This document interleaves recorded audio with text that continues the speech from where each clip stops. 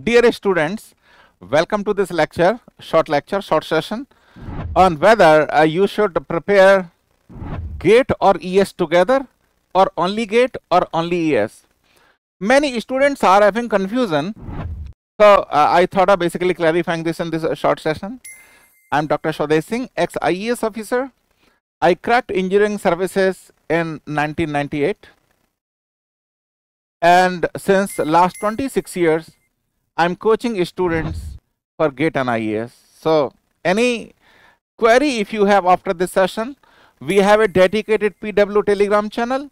So you can connect with me, Swadesh Sir PW, that you can search. And every Sunday I am live in the Telegram channel. So any query you can ask face to face or you can put in the Telegram channel. Okay. So now there are some similarities and there are some differences.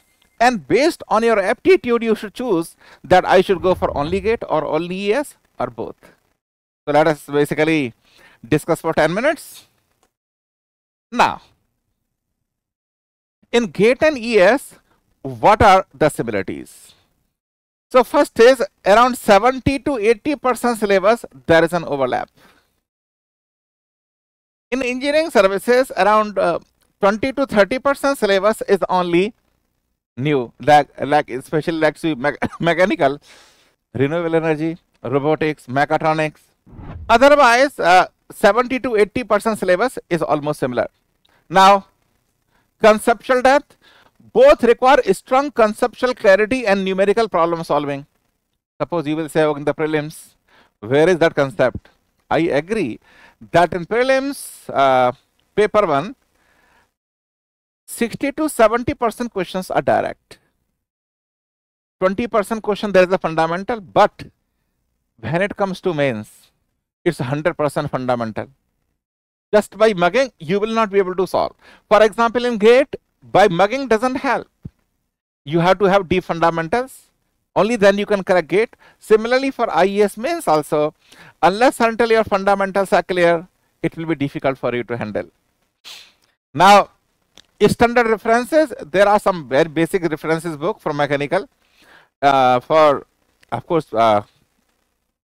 we can follow this NAG and all these things.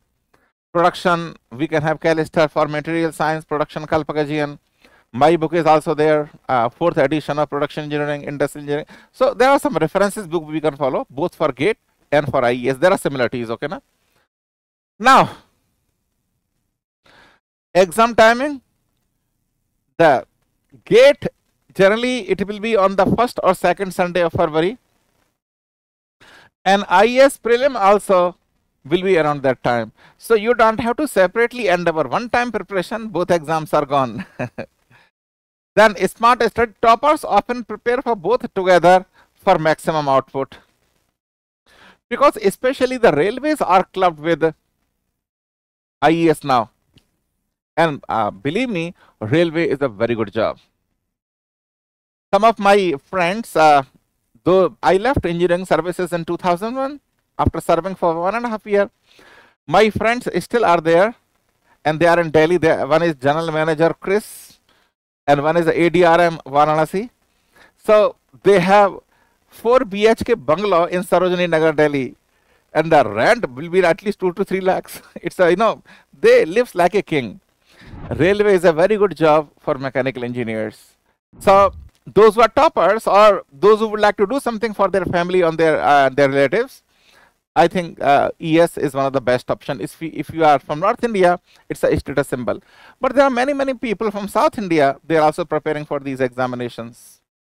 Now, what are the differences? Exam body, of course, ES is conducted by UPSC, Union Public Service Commission, and GATE is conducted by IITs. Okay.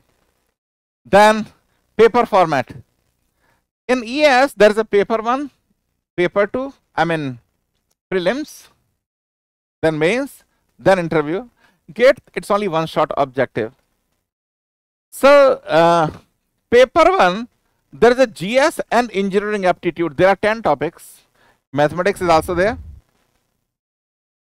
like environment, ethics, material science, project management. There are 10 topics. Of course, we have a dedicated team. And I can assure you that in this market, PW is having a best team in paper 1. We have very good faculties, those who have experience over 15 years. So, and then paper 2 is a technical, then there is a mains, there is an interview. And it's a single technical paper for 3 hours and 65 questions. Now, technical paper type, prelims it is objective, and mains it is descriptive. Of course, prelims and mains and interview, all marks are added. Only MCQ, MSQ or NAT. Multiple select, there are, for one question, multiple answers may be correct. Non-tech syllabus, huge in ESE. DS, ethics, project management, quality, so many, there are 10 topics. That in a GATE, engineering, mathematics and aptitude, approximately 25 marks. 25 marks. Then difficulty level. Prelims, if you know the syllabus and little bit idea, prelims is easy to crack. Mains, we have to practice. And in GATE, unless and until you have very deep fundamentals, it is very difficult to crack GATE. Some people say GATE is easy. Yeah, GATE is easy for those who are having good fundamentals. And at PW, at every branch, especially mechanical, if you see, we have very good teachers. And each and every teacher is expert, not only expertise, but he study and deliver a very deep fundamental. So you don't have to worry about it. Okay. Then descriptive writing, yes, in ESE mains, but in GATE, there is no descriptive writing. Career path, government, class 1 officers, and the railway, geological survey of India, or you know, so many naval armament, so many services are there, but railway is the craze. Through GATE, you can go to PSUs like NTPC, BHEL, IOCL, and all that. You can go for MTech program in GATE. You can go for research programs like MS Research. You will get a scholarship based on the GATE course. And also, some of the private companies also they're recruiting because they cannot conduct their own written test. It's expensive. So how they evaluate the students' competence? By using GATE score. And you can go to some foreign universities also based on a GATE score, like NUS Singapore. And Germany, there are many institutes for MS and PhD program. They consider the GATE score. Now, should you prepare for both together? Depends upon your situation. If you are a final year or graduate with 1 year, in that case, yes, we should prepare both. Align core subject, add GS gradually. I generally recommend November and December, you should spend approximately 2 hours daily for GS. So definitely you should prepare. But if you are targeting only PSUs and MTech, your targets are not basically becoming a government officer and all that.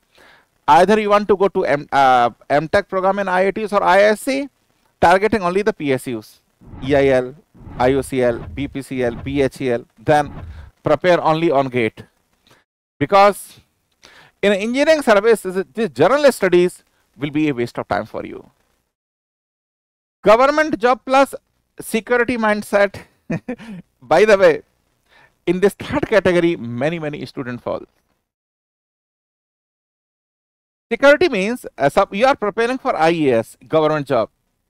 But UPSC people call it unpredictable service commission. So GATE is the security that suppose something happens to and you are not able to through in UPSC, through GATE you can get somewhere. You can get into IIT and go to the jobs, and you will get good jobs in IITs. Fresh start with 1.5 plus years. You have surplus.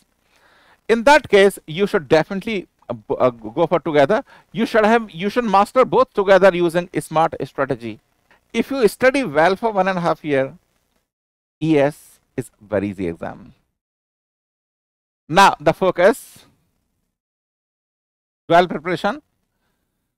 Yeah, core technical subject. Same for both ES and GATE. You should practice GATE and ES objective PYQs. I recommend minimum 10 years of PYQs. Previous year question you should do. It's not light. I told you, when you are beginning, then only 2 hours per week.